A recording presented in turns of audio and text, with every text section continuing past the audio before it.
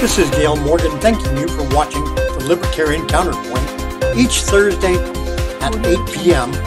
Channel 17 on Comcast, on YouTube, and on Facebook. Thank you for joining us today. With me is John Cameron and Richard Fields, as usual. Gentlemen, more political hypocrisy is in the news. Governor Newsom, that was a good one.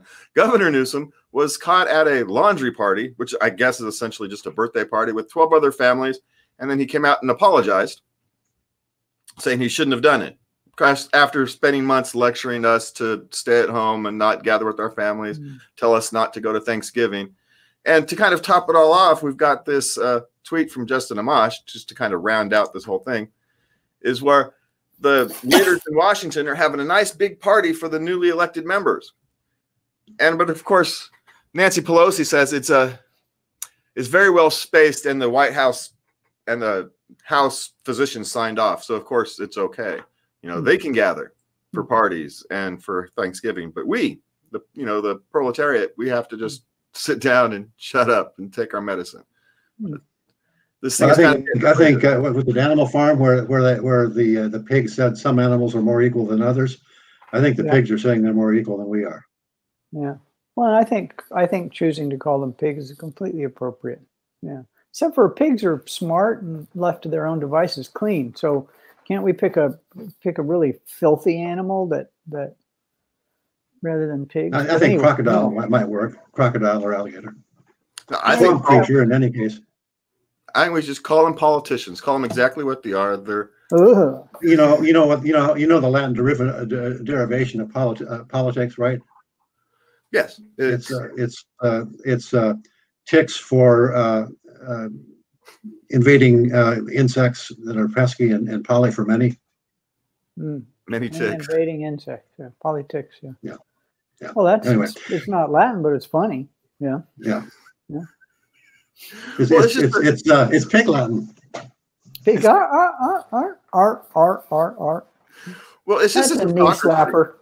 I don't know if you guys. I'm just getting tired of this blatant hypocrisy from all the political sides. It doesn't. I was planning on taking a road trip to. I have a farm up in Oregon. I was planning on taking a road trip to Oregon this week, leaving on Monday, coming back a week later, and had the Airbnb rented, had all the plans made.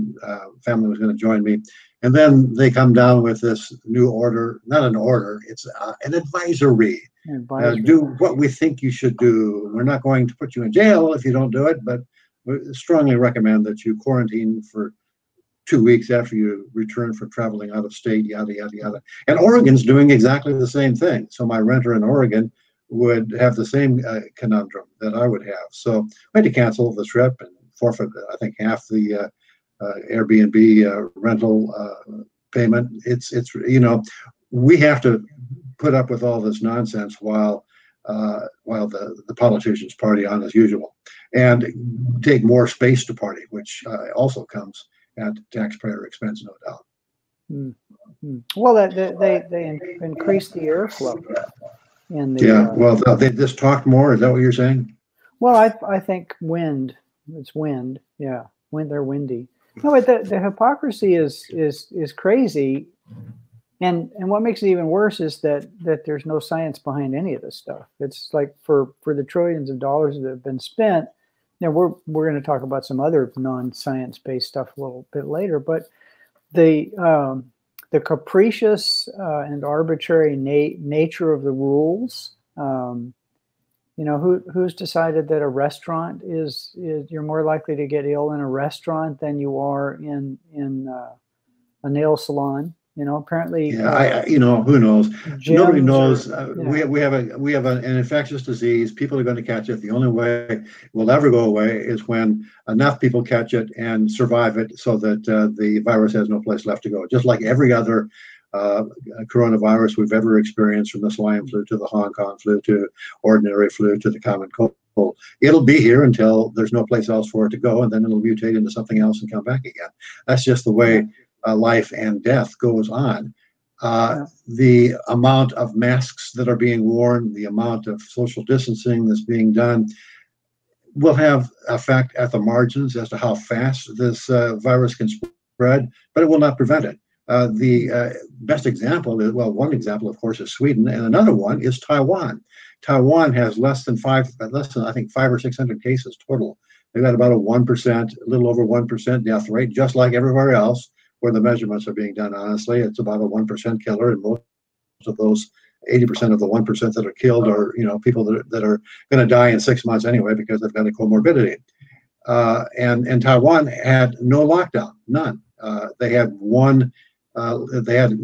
some restrictions on the number of people that came in from Wuhan early on, and some border checks as far as. But that's the extent of the lockdown. No internal lockdown whatsoever.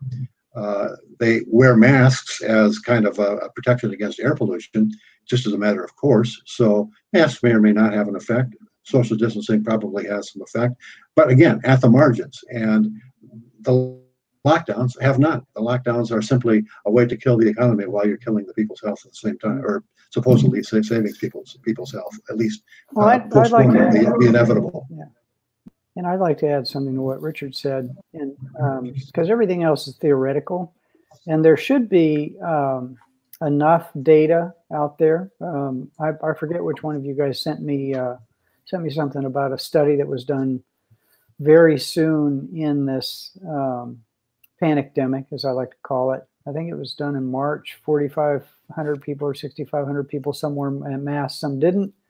And the study lasted about 6 weeks. It's done, and that smallest study, you could massage the data and post to a peer-reviewed panel in a couple of weeks. And one of the people that did the study was asked why the results weren't published, and they said, well, we can't find any place brave enough to publish it. So yeah, and that's exactly the case. It was a study out of Denmark. It was a peer-reviewed, totally legit study, but it doesn't conform with science, because science is already, according to the people that so-called manage public opinion, science is what we say it is, not what it actually is. And, the term science has been corrupted. The corruption started with the climate change, so-called environmental science, and now it's gone into medical science. And anybody that wants to shut down the opposition just starts yelling science, and that's supposed to shut the conversation down. And unfortunately, it quite often does.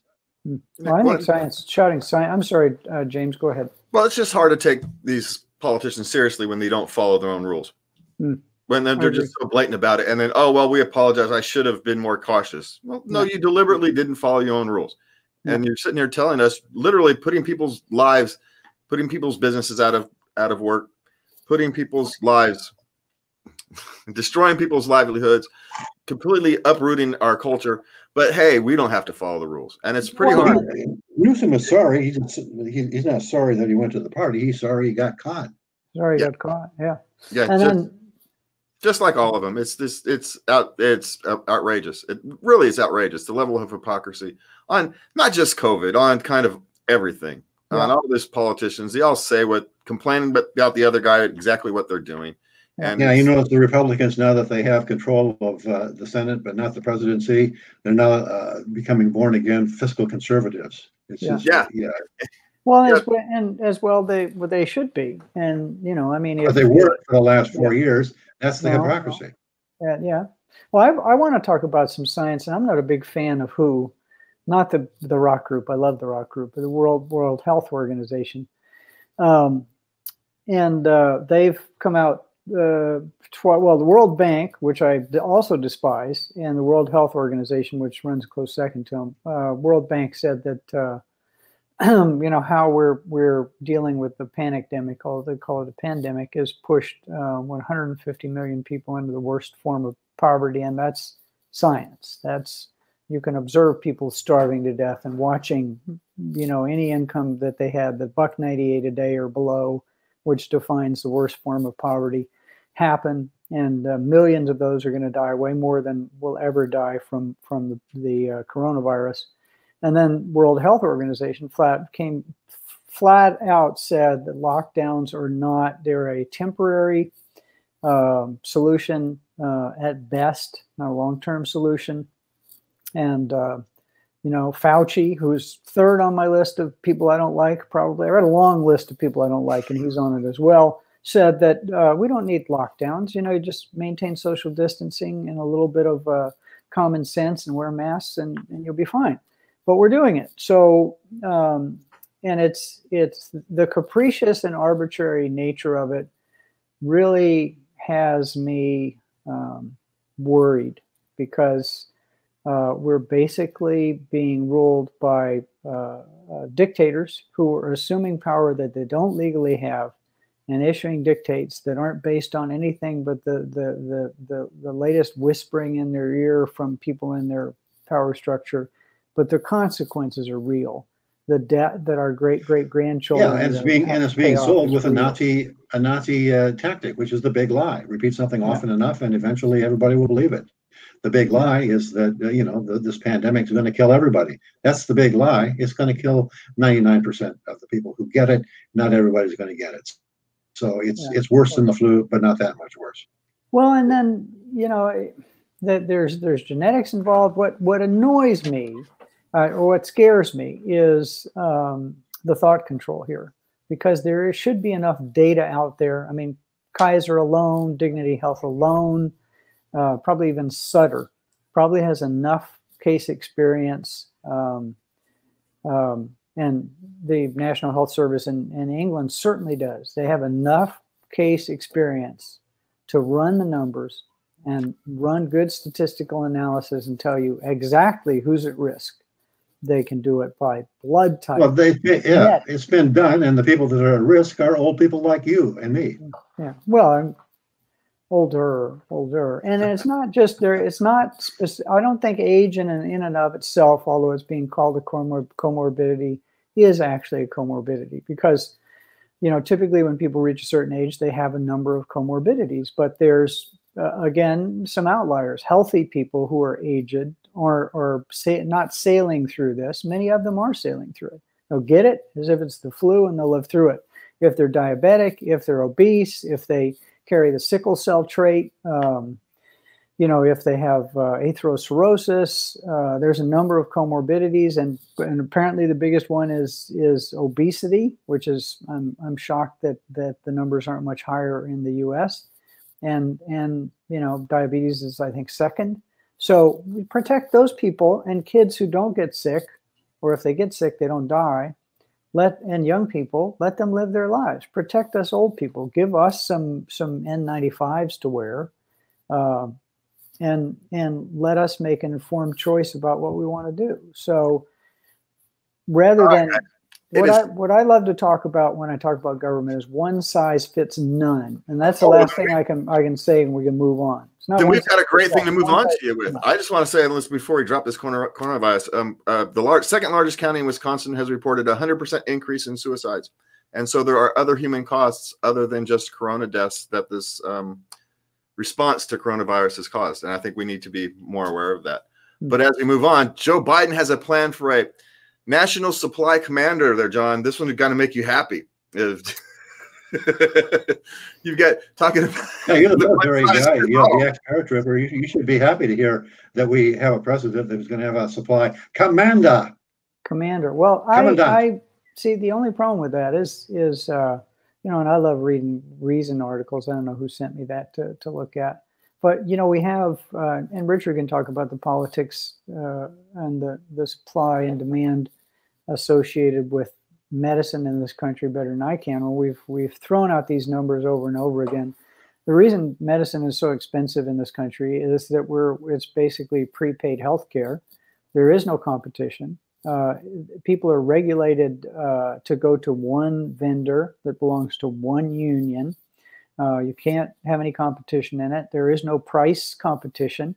And you take that already broken system and add the worst possible leadership, and I hate to even use that word, but management to it, which is government management, and it's going to make it even worse. It's not going to make it better. I mean, if you want to make a market more efficient, you remove the controls on the market and let market forces provide costs and direct goods to where they're valued most, because every time this has ever been done in history, it works out. And then you look at the opposite thing, which is, let's just use one example: the collectivization of farms in the Ukraine in the 30s. 7 or 8 million Ukrainians starved to death. So I wouldn't be surprised at all. In the breadbasket of Europe. In the breadbasket of Central Asia or Eastern Europe. And I wouldn't be surprised at all if they are stupid enough to put in a supply chain commander, if that mortality rate doesn't move from 1% to 10%. I want some scientific evidence that the government can actually do this job. Well, science. Where's the evidence? Where's the historical evidence that they actually have the competence to do this job? There is no example in one of my favorite examples is what's an elephant? It's a mouse built to government specs. So we're going to get killed on this, man. We really are. Well, we might literally get killed by this. It's this notion that we. Yeah, John, it's this notion. We've got this notion that we need this centralized control. In order to manage this thing, we have to have these smaller and smaller groups of people managing these complex problems. It's essentially an oligarchy. If you want to really get down to it, you've got this group of people who want an oligarchy. They want to be ruled by a small group of people, so-called experts, who look at the science. But of course, it's only a narrow version of science. It's not really a holistic version of science. And then make decisions based upon what they think the world should look like in 10, 20, 30 years, not what kind of average people decide the world will look like in 10, 20, 30 years by their own actions. It's kind of absurd if you kind of think about it too much, but no, it's absurd if you think about it at all. Not too much. It's absurd if you think about it at all. And we go back to kind of a central theme on this. There's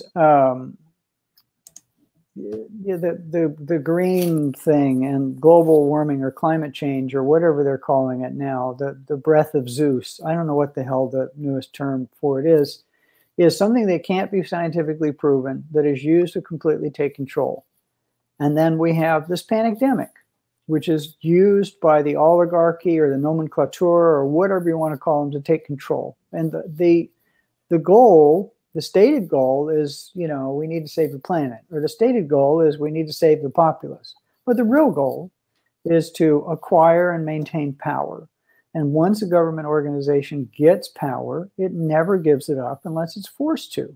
I mean, history has shown that there are no examples of government saying, okay, we've solved that problem. Here's your freedom back. It just doesn't happen. So, we're triply screwed here.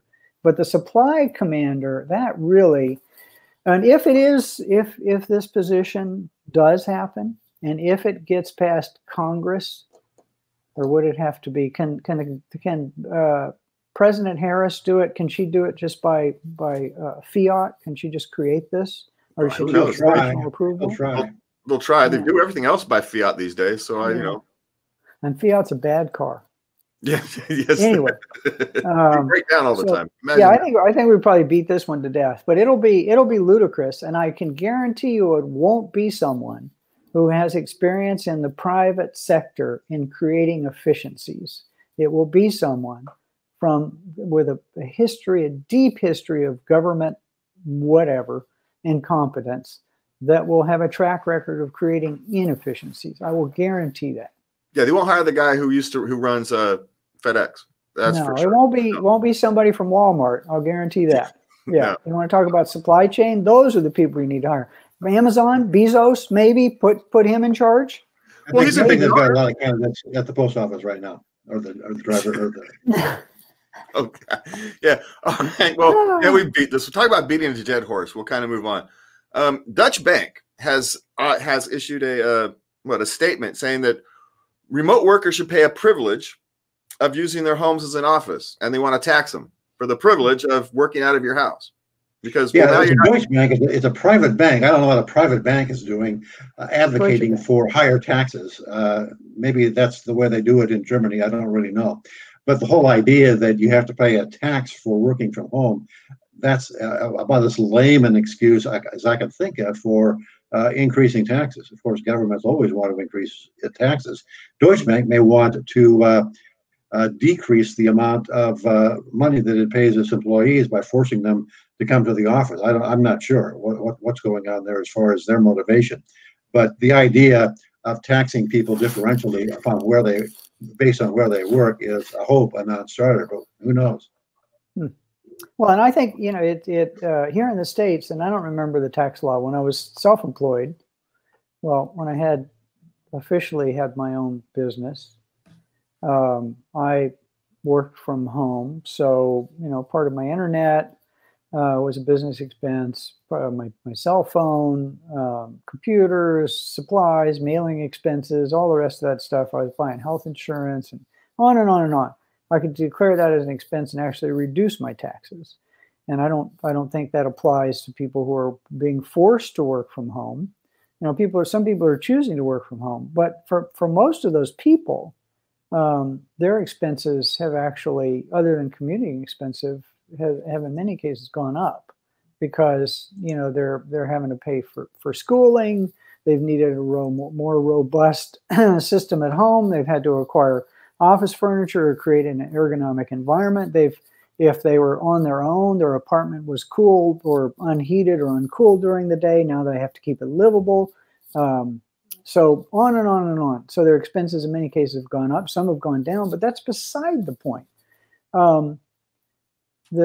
I think one of the articles I looked at said that you know, what has happened is that all the infrastructure, and they want to use this for infrastructure. Suppose they take this for this and then pay the lower echelon people who are forced to still work, service people, if they have any jobs left, a stipend out of the money they're taxing from people who are lucky enough to have a job and working from home. I have a much and it's always the infrastructure. It's always the infrastructure we're trying. It's always, you know, to fund the roads.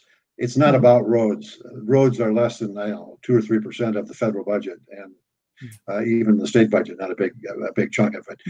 The money is going to fund all of the vote purchasing programs, and I'm talking about Social Security, Medicare, and the military-industrial complex. That's what the money is being spent on. Those three items are well over 70–80% of the federal budget. Yeah, if all the politicians actually spent the money they said they were spending on roads, education, police, fire, we'd have the world's greatest police, fire, and roads ever. But that's not especially in California. And we all know that's not where the money goes. They just want the money for their grifters and all the various ways they pay off the people who invest in candidates. And it's no different in Germany than it is here. You know, large donors it's an investment. When you invest, you know, $600,000 in a political candidate, that's an investment. It's not a donation. That's an investment. A couple $100 is a donation. $1,000 is an investment. And that's the lesson I learned running for office is, you know, big money donors, that money is not for nothing. And so that money is not for nothing. And so all this talk about tax money, they want to spend it to give back to all the people who get them into office. And Deutsche Bank, my guess is they're carrying water for the politicians who they put into office. It's as simple as that. Talk about back to politicians. Though San Francisco is considering $1,000 fines for people smoking tobacco or cannabis in their apartments. Cool. I think they should do that. I think what they really want to do is cut all of that crap out. Oh no, Richard disappeared. Where'd Richard go? He dropped off. We'll put him back in. Then we'll have to take care of this. Yeah, we'll have to manage on our own the end of this, John. I don't think we can because Richard usually does all the I guess I do most of the talking sometimes. But what they need to do is cut to the chase, and instead of just fining people for smoking pot or smoking in their homes, fine them for thinking for themselves. And then you know, anybody who toes the line and sits in a vegetative state watching propaganda come out of the boob box all day receives no fines. But anybody who voices an opinion other than towing the line of the nomenclature of the state, just fine them. But the problem about, you know, we talked about science. There is no scientific evidence from any good study that shows that secondhand smoke is a danger to anybody. They said that when people quit smoking in common areas outdoor, that the number of cancer and heart attacks and strokes will plummet. And they said it did, but no study has proven that. The idea that this smoke somehow mysteriously seeps through walls and attacks infants in their cribs and dooms them to a life of Richard's screen froze. I don't know, man. Maybe the Big Brother reached out and finally froze them out completely, not just out of Twitter and Facebook and all the rest of that. Yeah, it's bad science, and just an excuse for. I listen to the radio, and what's disgusting to me is many of the commercials I hear are from these government agencies spending my tax dollars to give me a message to do something that makes no scientific or medical sense. And it's just pissing me off. That's not what I pay those people to do. I pay them to, keep me from being robbed. I shouldn't even have to pay them I'm going off. I shouldn't even have to pay them for taxes for the streets. Well, private roads work perfectly well for thousands of years. Toll roads work perfectly here and now. Put the little box in the car. You use the road. You pay for it. You don't use the road. You don't pay for it. Done. We don't need all these crazy levels of government control. Okay, I'm done. Yeah, I don't necessarily mind the roads, but I do mind this. Back to hypocrisy again. In San Francisco, you can literally poop on the street and it's perfectly fine. But you light up a joint in your own apartment, and you're facing $1,000 fine. It's just, where do these people come up with these things? Well, I got to take a dump. I think I'll drive to San Francisco and crap on the street. I mean, that might be a good thing to do. In Oregon, what did they do? In Oregon, they've legalized cocaine, but they've made straws illegal. It's. Well, how are you going to snort cocaine without straws? I don't know about that stuff, John, but I'm just saying you got a bunch of people laughing at this because it makes no sense. No, I mean, I absolutely agree. None of it makes sense. And that's why, the whole Kafkaornia, especially, I think California is just ludicrous. I mean, people in the rest of the country laugh at it, and they talk about popular vote in presidency. And one little fact is, if it wasn't for all the Looney Tunes people in California and New York voting that way, every single Republican candidate who's ever run for major office for president in this country would have actually won. So you really have two states that are electing, basically, that are doing this popular vote thing. So, and we're out of time, John. It's crazy. All right, well, good. And we're crazy, and we're out of time. Thank you all for joining us. And you can visit us at libertariancounterpoint.com. You can catch us at Anchor FM and all various podcast networks. And thank you for your time. And please remember to love everybody. I think I shall. I've been focusing on that more. I do a little. This is Gail Morgan thanking you for watching the Libertarian Counterpoint each Thursday at 8 p.m. Channel 17 on Comcast, on YouTube, and on Facebook. We invite you to come again next week for the Libertarian Counterpoint.